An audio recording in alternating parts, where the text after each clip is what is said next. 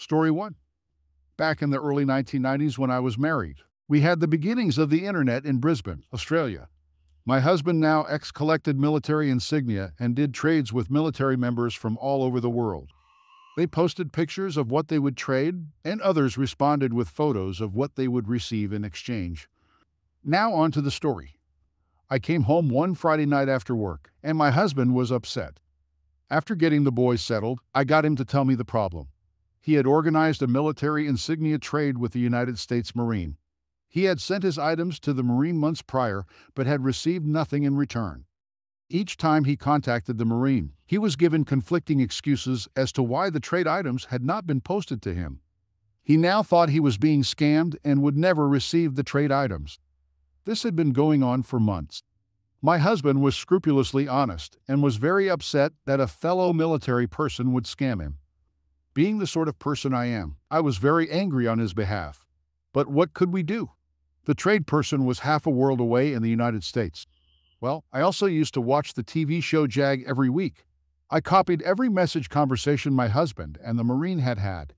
I saved and sorted them and uploaded them onto a special website I created using HTML code I had taught myself.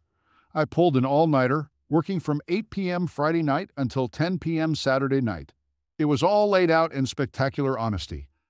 I then searched for the Marine and found out his full name, address, rank, unit, commanding officer, base where he was posted, and more, basically every bit of free information I could locate. I uploaded all that information to the new website as well. From 10 p.m. Saturday night to 2 a.m. Sunday morning, I gathered the email addresses of as many United States military bases as I could find all over the world. At 2 a.m. on Sunday morning, I sent the link to that website to every email address I had found: United States Army, Marine, Air Force, JAG, embassies, etc., all over the world. Then I went to bed and slept.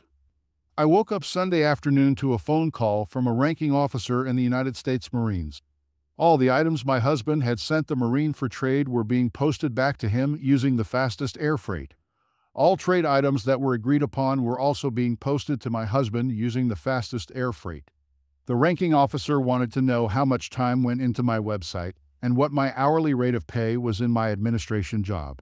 I told him, and he said that money to the value of my hourly rate times the hours I put into the website would also be heading our way. I stated that once my husband's items were returned, I was more than willing to pull down the website. I respected the military from all countries. I just did not want the Marine to be able to scam anyone else like he had tried to do to my husband. I was told not to worry about the Marine. He was being managed by his superiors, and we would never hear from him again. Yes, we did receive everything, and quite fast for back then. Story 2. This is the story of how a friend of mine dismantled the timeshare scam a few years back and took them to the cleaners. Background: a friend of mine is a big guy, maybe 6'3" and 250 pounds, and a no-nonsense military non-commissioned officer. He likes to have fun and a good time when he's off the clock. We'll call him JB. One day he got one of those win a free week-long cruise, all expenses paid phone calls. He decided to look into it because why not? He called the number back and got a lady who gave him the rundown of how the cruise worked. It sounded too good to be true, so he asked her, "Is there some sort of timeshare nonsense or other strings attached to this?" She assured him that there was not. He went for it and signed up for a cruise a few months later during a block of leave.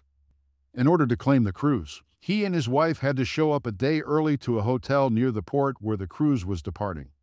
The room was already paid for as part of the cruise package. They showed up the day before and checked in at the front desk.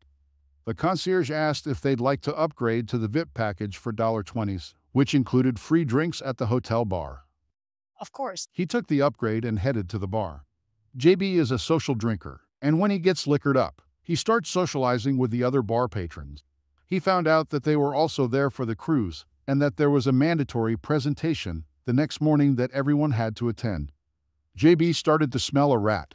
This sounded a lot like a timeshare scam. Well, he was having none of it, and being good and drunk. He rallied all the cruise goers around him, about 30 people, got up on a table, and delivered a William Wallace-style speech about how they don't have to deal with these timeshare scam artists. Within minutes, he whipped the crowd into a frenzy and convinced everyone not to buy into whatever the presentation was selling. Sure enough, the next morning, everyone showed up to the presentation to claim their cruise. They were told the tickets would be given to them at the conclusion of the presentation. JB was drunk again because, well, free booze and he was on leave. JB started to go back into Braveheart mode, getting real loud about how it was a scam, and he was told explicitly that there was no timeshare nonsense attached to this cruise. The timeshare people instantly recognized JB was bad for business, so they ushered him away from everyone else into a side room and tried to talk sense into him. The timeshare scammer said, "Sir, this is a mandatory presentation. We cannot give you a ticket for the cruise unless you attend." JB responded, "Nonsense. You all specifically said there was no timeshare involved in this cruise." The timeshare scammer replied, "Sir, we have all our calls recorded, and it was very clearly outlined that you need to listen to this presentation." JB retorted, "Good. Let's pull up my recording, and you show me when they said that." At this point, a big beefy security-looking guy not with the hotel, clearly a part of the timeshare company, tried to intervene because JB was getting louder and angrier. The security guard said, "Sir, we're going to have to." JB interrupted, "Back up, you jerk. I will rip off your head and crawl down your neck." The security guard meekly turned tail and backed off. It was clear that they couldn't let JB into the presentation, or he'd ruin everything, so the director of the program pulled JB into his office. The director admitted that they weren't able to print his ticket until 12:30 p.m., the time the presentation was scheduled to end, because the company locked them to force people to attend the presentations. He said, "Come back at 12:30, I'll have your tickets, and I will upgrade you to premium for free if you just don't go anywhere near our presentation." Too easy. JB did exactly that, and then headed to the boat. Premium was like the best cabin on the boat with, again, free booze and all sorts of awesome upgrades, including $5,000 on his account. It turns out everyone else who had to sit through the timeshare presentation almost missed the boat because it went so long. Not a single person bought a timeshare, and the presenter spent hours trying to convince them to. Eventually, they gave up and handed everyone their tickets in defeat. In total, they made $0 in sales and lost another $5,000 to JB's free premium upgrade. Story 3. A recent story reminded me of a similar story by a family member. This family member's spouse was involved in an accident that left them critically injured. They were in intensive care for months and would face permanent disability upon returning home. They didn't want to leave their home. It was close to the best hospital in the region, and it was their forever home, so plans began to renovate it for accessibility. In addition to the renovations, a wheelchair van and other medical equipment for home use were needed. As she worked on all of this, it became clear that large expenditures were needed, and it would take time to draw money out of long-term savings and retirement accounts. So she called the credit card companies to get their limits increased. Sadly, before the renovations were complete, her spouse passed away after almost 6 months of hospitalization and therapy. Now attention turned to final arrangements. The couple had always been very frugal and maintained nearly perfect credit. All cards were being paid on time, and despite carrying a balance on some cards from the construction, demolition had already started. So renovations had to continue, but at a slower pace. Money was now coming in from those long-term savings. The problem was one major credit card company refused to work with her. She tried to access the account and was told, "Sorry, I have to speak to the account holder." She explained that her spouse had passed away and she wanted to pay what was left on the card. She also explained that she was an account holder. The bank stated that she was not on the account. She was merely a cardholder, and she had no rights to the account. The person on the phone explained that her husband opened the account without her and just gave her the card. She just didn't understand how credit cards worked. This was a lie. The couple had always been joint account holders on everything since they were first married for exactly this reason. They had done extensive estate planning and made sure that all their assets were protected in trusts should the worst occur. They knew their kids would be cared for and their partner would be able to access everything.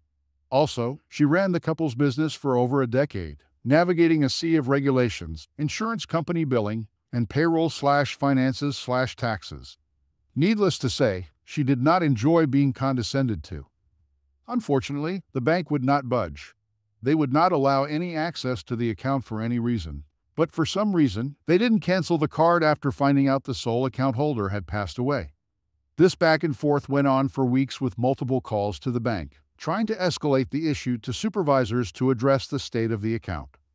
In a final attempt to show the bank that they were hurting themselves, she said, "So I'm unable to access any part of the account, even to make a payment?" The bank replied, "That's right." "So the account is going to be closed?" she asked. "No, only the account holder can do that," the bank responded. "Even though the account holder is deceased?" "Yes, only the account holder, ma'am." "So what does that mean for cardholders and being able to charge on the account?" "Only the account holder can deactivate a card or modify the account." "So what happens if a cardholder uses their card?" "They can continue to use the card until the account holder tells us otherwise." "The deceased account holder?"